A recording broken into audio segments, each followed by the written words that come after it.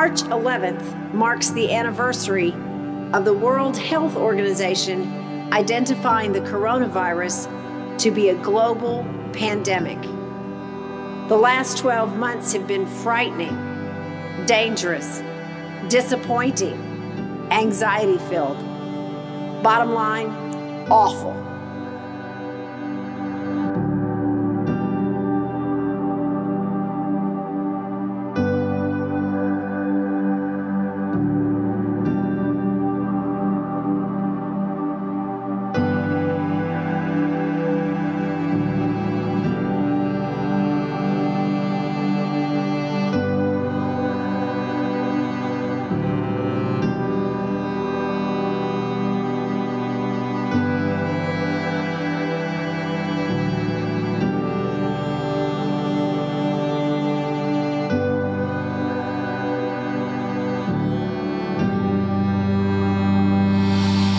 Now, it's easy to be overwhelmed by negative feelings, but my message today is a declaration of gratitude for the things we have learned and the hurdles we have overcome.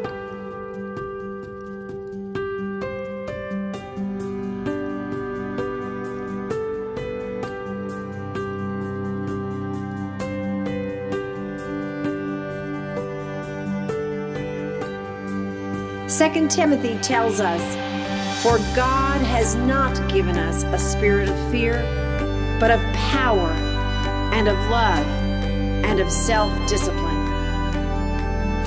First, let us give thanks for the changes we have made in our thinking because of the pandemic. Nurses, teachers, first responders, who are traditionally underappreciated, are being recognized for their hard work and dedication. All the hustle and busyness that was once the norm has been replaced by a more relaxed and family-focused lifestyle. We have slowed down. We've found more family time, more eating together at home. Drive-ins, puzzles, board games have made a real comeback.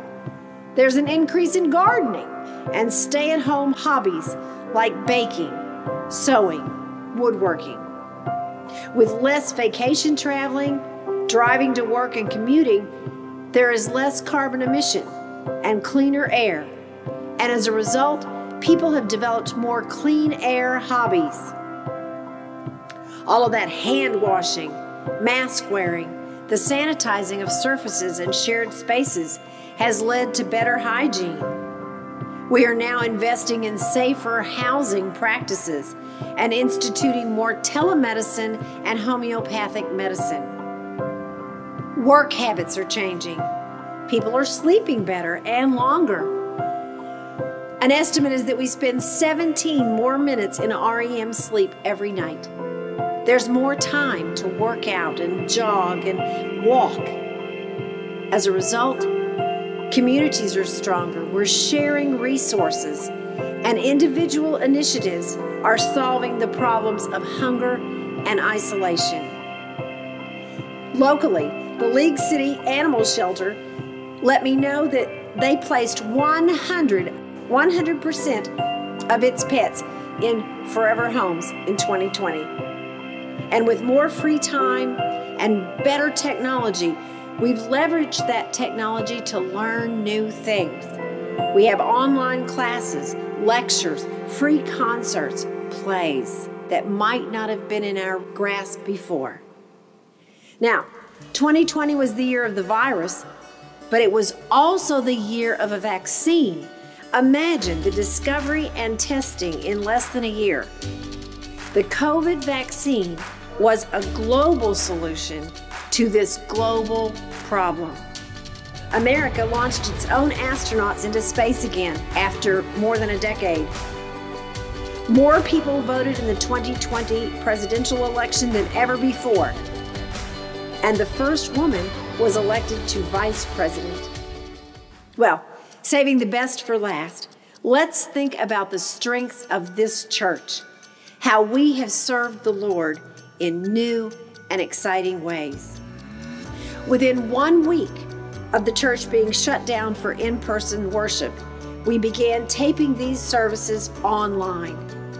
We have had more young people assisting in church. We have 4 college scholars singing in our choir. We have 3 scholars helping us to film. And every single one of our confirmands participated as a liturgist last year. Online attendance has been higher than in-person attendance. We averaged 167 people viewing our online worship in 2020. Our weekly sit in the pews average was 144 in 2019. With the taped service, you can watch anytime. You can watch more than once. And we've been able to maintain membership with families that no longer live in Webster. There's a whole new way of doing church. Now, many of our members have learned to Zoom. Some of them didn't even have a laptop before we started. We don't have to drive at night. We don't have to miss a meeting when we're out of town. And we don't have to get a babysitter to participate. Every single one of our Bible study classes has non-local members. We've maintained connection with members that could not and would not be attending in person. And caring for people, which has always been a strength of this church. The deacon board and the session all have call lists so that we can keep in touch with every member. And those people that are techie have gone in and set up computers so that everyone can Zoom. We've handled grocery shopping and delivery for shut-ins. And we have our wonderful Nancy Gusky, who has written a note to every member every month since the pandemic started. In spite of the constrained environment members faced in 2020, Webster Presbyterian Church put $62,000 to work in mission projects. There was more than $13,000 given to community assistance to provide direct support to our neighbors in crisis. Interfaith Caring Ministries was hosted by WPC for its annual Christmas Story event. Family Promise continued to host 4 families throughout the year as we supported hotel stays during the pandemic and even a summer activities program for the children of those Family Promise families. We assembled hygiene kits. We distributed food. We had a fundraiser for the Peru Network, who also had COVID-19 concerns. We made gift boxes at Christmas to send to the Siemens centers. You know, WPC has much to be thankful for. The kindness of its members, the resilience of this institution, the strength of our community of faith. Praise be to the Lord Jesus, the light of the world. The light shines in the darkness, and the darkness cannot overcome it.